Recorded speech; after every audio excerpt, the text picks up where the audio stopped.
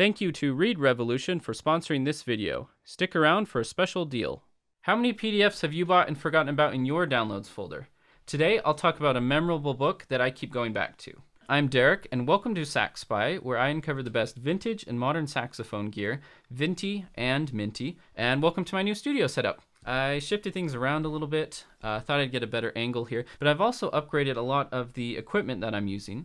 I know a lot of you are doing more online lessons and live streaming and creating videos, and so in a future video I'm going to talk about everything from the camera that I use down to all of the little screws that you might forget about, so make sure to look out for that in the future. Today I wanted to talk about one of my favorite books, which came out in November of 2018, and that is 20 Approach Note Etudes by Chad Elby.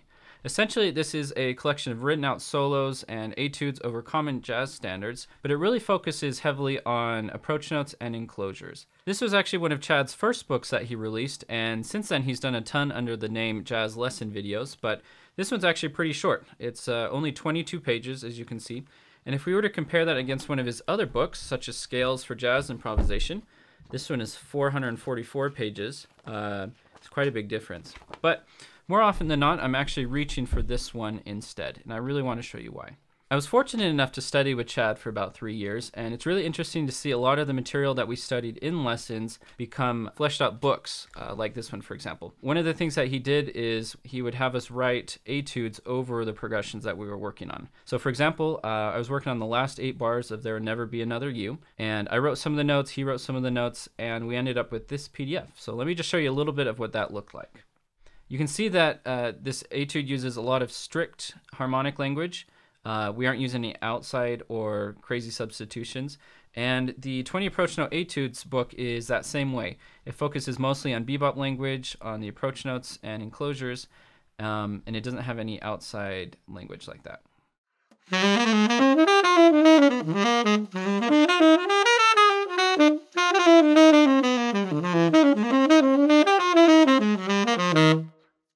Probably the most outside language we'll get in this book are some altered dominant chords, but again, that's still pretty harmonic. Now, the way that this book works is we do have 20 different etudes over 20 different jazz standards, and these are actually contrafacts, which is a new melody over an existing progression. And some of the names reference these standards, but they never actually explicitly say which standards they belong to. So if you're new to all of these, you might have some trouble finding the real one. So here's a key of all of the contrafacts and the tune that it was based on, as far as I can tell.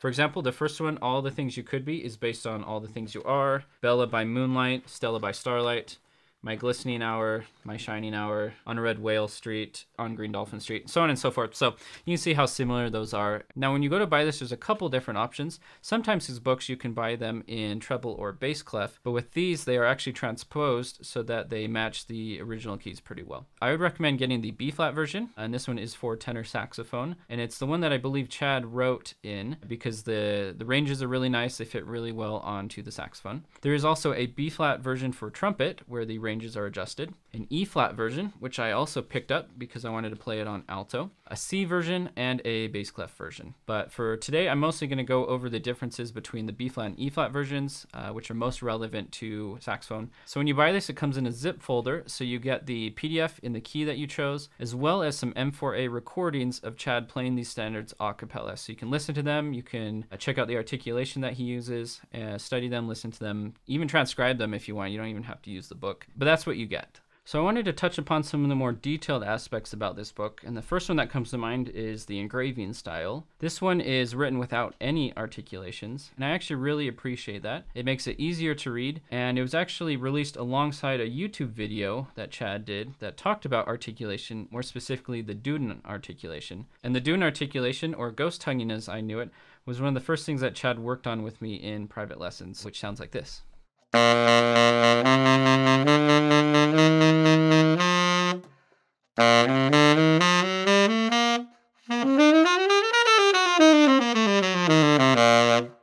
What I like about this book is that it has 4 bars or measures per line, which helps me keep track of where I'm at in the song as I'm playing along with it.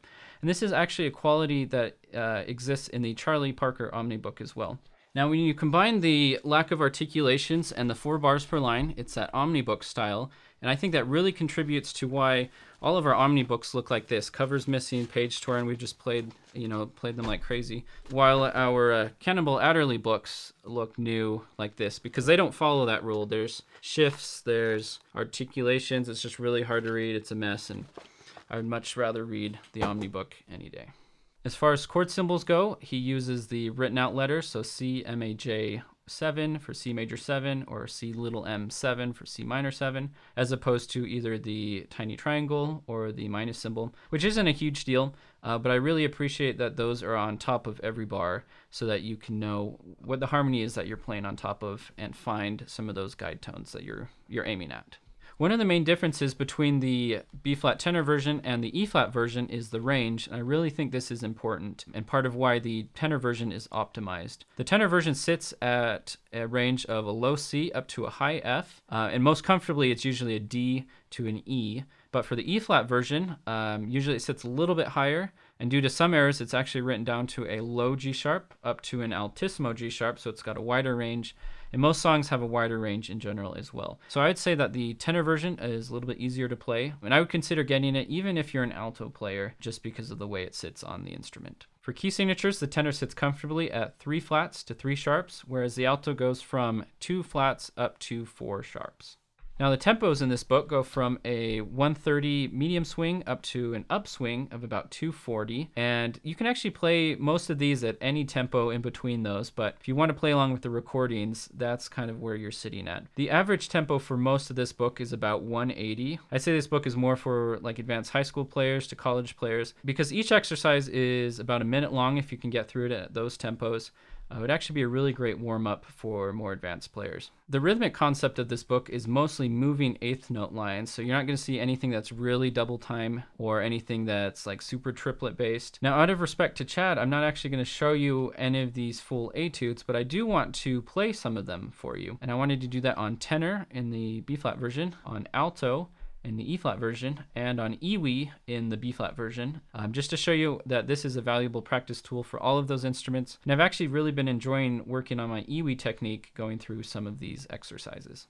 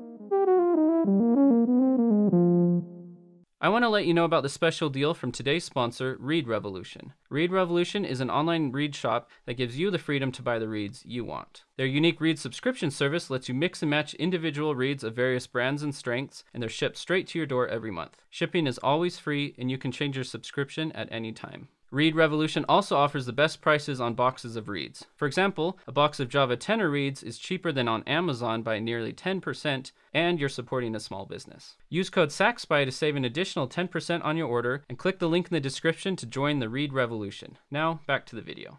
I have a really favorable opinion of 20 approach note etudes. You get to see how the approach notes and enclosures work in a real strict sense, and if you want to branch out, you can get some of Chad's transcription books. Now, the language that Chad improvises with is the same language that he uses to write in here. Another thing I really like about this book is the melodic ideas and the repetition that it uses. A lot of figures are repeated, and they're changed up every time, so you have to watch. It's usually just a note or two. For example, sometimes you might see G, F sharp, F, E flat to E, whereas another time you might see G approaching to E flat, and there's just going to be one chromatic note difference there, but it changes the whole pattern and makes it fit in. And seeing little things like that are what actually make this book really valuable to me.